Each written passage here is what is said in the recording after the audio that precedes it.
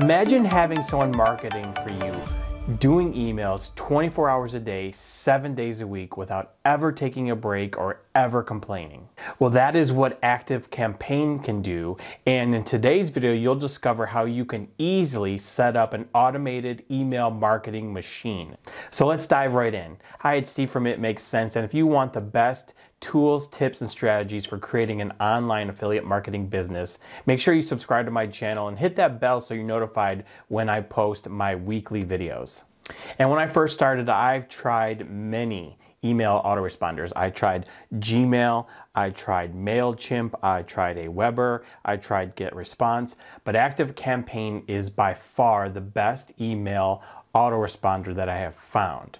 So in this ActiveCampaign automation tutorial, I'm going to show you how I'm setting up one of my lead magnets that I have in my videos, and I'll take you on a behind the scenes look of how I create that so you can create one for yourself. So let's go over to the computer and I'll show you how to do that. Okay, what I want to do is I want to create an email automation for when someone wants to access my YouTube SEO checklist. So I'm on my blog, and when someone gives me their name and email, I want to send them this free checklist.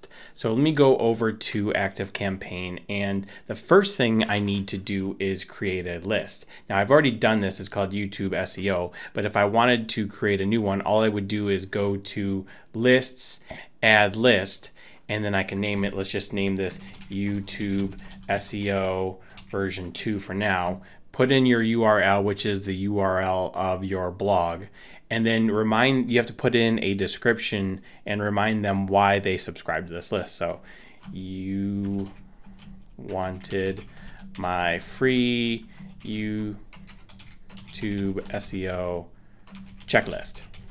All right, so then can add that. So when someone goes into here and they put their name and email, they are added to this list that I've already created. Okay, so now that I have a list created, the second thing I want to do is create an automation to send them this specific freebie. So I would come over here and I'd go to automations.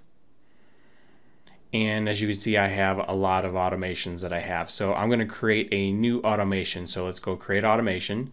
I'm going to do from scratch. Continue.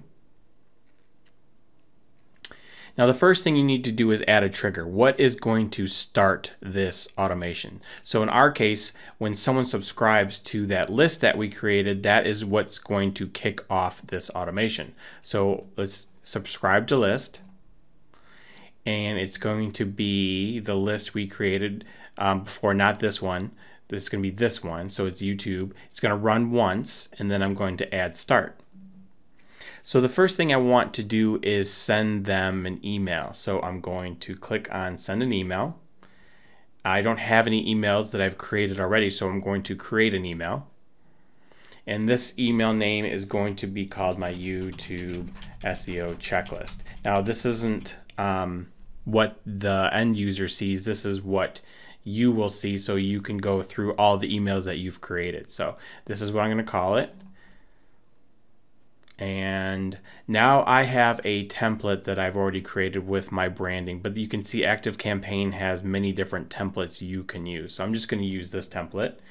It's going to come from me at my email address, and in the email subject I'm going to say, here is your YouTube SEO checklist, and hit continue. And I'm going to replace this with an email that I've already created. Just copy it here. Now the one thing that I want to add is a personalization. So I'm going to delete this where I said personalization. It's just a reminder for me to do that, because in my opt-in I asked for their name. So I'm just going to put in personalize and their first name for now. So there. So whenever someone gives me their name, this first name variable will be replaced with their actual name. So as promised, here is your free YouTube SEO checklist. All right, so let me just format this. Now I want to create a link here where they're actually going to go and get the checklist. So I have this set up in a Google Doc. So let me go get that. So it's right here. So if I right click on it, get a shareable link, and I want it to be anyone that has this link. If I save it. Now if I copy this link and I come back here and I highlight this, and I right click it and paste in the link and hit OK. Now when someone goes and clicks on this, it should take them right to this Google Doc that they can download. So now everything looks good, so I'm going to go next. And one of the cool features about ActiveCampaign is they have the spam checker. So if you have anything in your subject or within your email, for instance, if you have get rich online or make $1 million or anything that ActiveCampaign thinks is spammy, they'll tell you right here. That is a really good feature of ActiveCampaign. So I want to, everything looks good. It's my message name, my address. You have to have an address in there, otherwise you can't send emails. I can send a test email if I want, so I'm going to send that to my own email address. So I want to save and exit this. So I want to save this. All right, now the next thing I want to do is I have another sequence that I send people to, just where I call it my soap opera sequence, and that's where they get to know me. I tell them my story, and it's where I want to start to build trust and a relationship with whomever subscribes to my email list. But before I do that, I don't want to send them another email right away. So what I want to do is I want to have them wait for a day. So they're going to wait for 1 day. I also don't want to send them an email during the weekend. So I want to add another condition. They're going to wait. They're going to wait until specific conditions are met. So I want to make sure that their current day of the week is not weekend. I also want to add that they receive this email at 4 o'clock standard time, their time zone. So I'm going to add another one, and current time in their time zone, not mine because I'm in Eastern Standard Time, but they might not be. So current time in their time zone is 4 p.m. Now the reason I chose that is because I found out that most of my emails got a better click open rate at this time, so that's why I chose 4 p.m. So I'm gonna hit save. So what's happening is they're gonna get this first email, they're gonna wait a day, and they're gonna make sure that it it's not a weekend and it's 4 o'clock their time. And then once those conditions are met, they're going to start my other automation, which is my soap opera sequence, and I'll show you what that is in a second. So they're gonna start that and then apply. Let's save it. And then I'm going to end this automation. So that's how, oh, and then the next thing I want to do is I want to name this. So it's called this my YouTube SEO checklist. And let me save it. And now let's make it active. That's it. That's how you create a really easy automation. Leave me a comment down below and let me know what lead magnet you could create in your email autoresponder. Now let me show you some of the other automations I have. They're a little more complex. We won't go through them. I just want to show you some of the things that ActiveCampaign can do. So let me go back to automations. And before I do that, I want to show you the soap opera sequence. So let me look, it's probably on the second page. Here it is, my soap opera sequence. So once they left that automation, they're coming directly over to this one. And as you can see, I have a bunch of emails within this automation.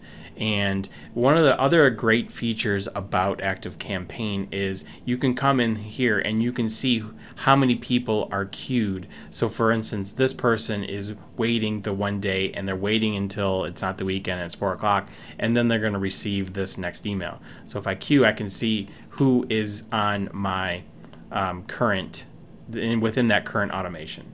So let me go back to my automations and just show you some of the other things that you can do with ActiveCampaign. So if I go to this funnel here, and this is another automation I have, you can see you can get pretty complex with the if-and statements with conditions. So you can see it can get pretty complex in terms of what you can do. You can add different if statements. So for instance, if someone hasn't opened any of your emails, you can just unsubscribe them from your list.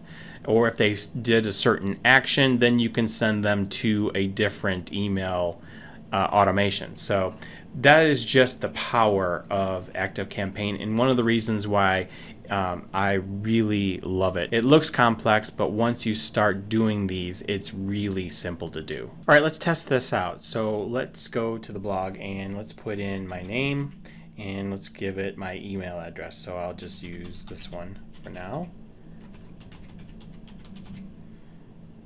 Hit send me the checklist. And now I have to wait, and we go to my email. So we open up my email.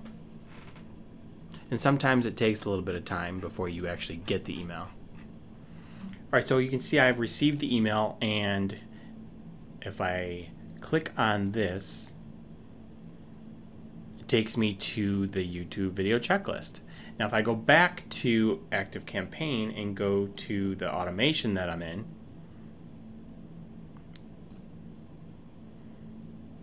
you can see that I'm in the queue. So I received the email and now I'm waiting the 1 day. And another way you can tell that how many people are within your automation is by this little number here. So right now I currently have 1 person within this automation. Really the only complaint I hear about ActiveCampaign is with affiliate marketing, which is interesting because they have their own affiliate program. But if you use a link cloaker and you're not one of those spammy affiliate marketers, then you should be just fine with ActiveCampaign. I use it and I have not had a problem. So in this video, I showed you how to set up a simple email automation sequence using ActiveCampaign. However, if you want to learn more about email marketing, then I'll leave a link down below for a free video course that I put together. And it is a 10-video course that goes through email marketing and the basics of how to do email marketing. Also, if you want to watch my full review of ActiveCampaign or how ActiveCampaign compares to Aweber, I'll leave a link up above in the card where you can go check out that video. And if you like this video, please hit that thumbs up so I know to create more content like this. And make sure you subscribe so you don't miss any of my weekly videos. So that's it for today. Thank you for watching, and I'll see you guys in the next video. Imagine having someone doing...